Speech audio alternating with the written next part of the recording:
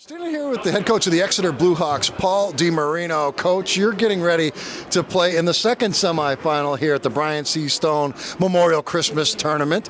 You're going to take on Bedford, but let's just talk to you a little bit about the regular season so far.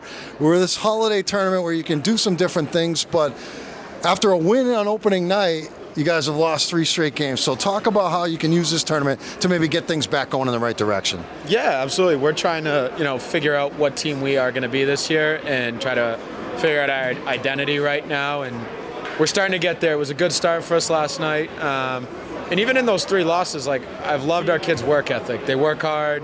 They're trying to do the right things. We got to limit our mistakes. The mistakes we've made, other teams have capitalized on us. So we're trying to do that in this tournament.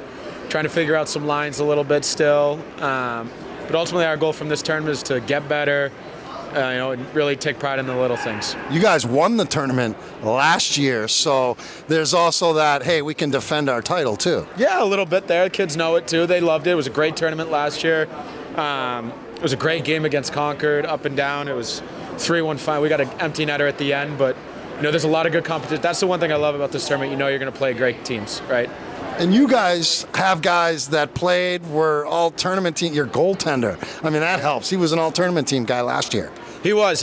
He's actually out this week. He's battling an illness, so we've been splitting time between Trent and Logan, and Trent's going to get the net tonight, and he's going to do great. What can you say about the win last night? You guys put some goals in the net, beat Manchester, and you guys did it kind of comfortably.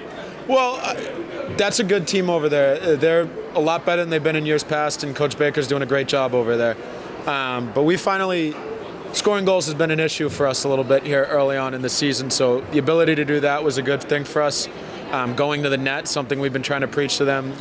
We got to score those dirty goals, the rebound, tip in, deflection, tap in, backdoor goals. They all see these highlights on Instagram that, they want to score those nice goals, but the reality is we need to go to the net if we want to put the puck in the net. So let's talk about the game tonight. Bedford, always a tough matchup.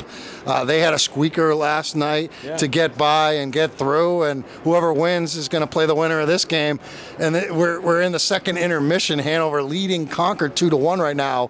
But talk about the matchup against Bedford. I expect it to be a great game. We've had nothing but great games with them for the last 7-8 years. I can go back to when I was Jimmy's assistant. No, nothing but great games, and I expect it to be the exact same tonight. I think it's going to be a 1-goal game.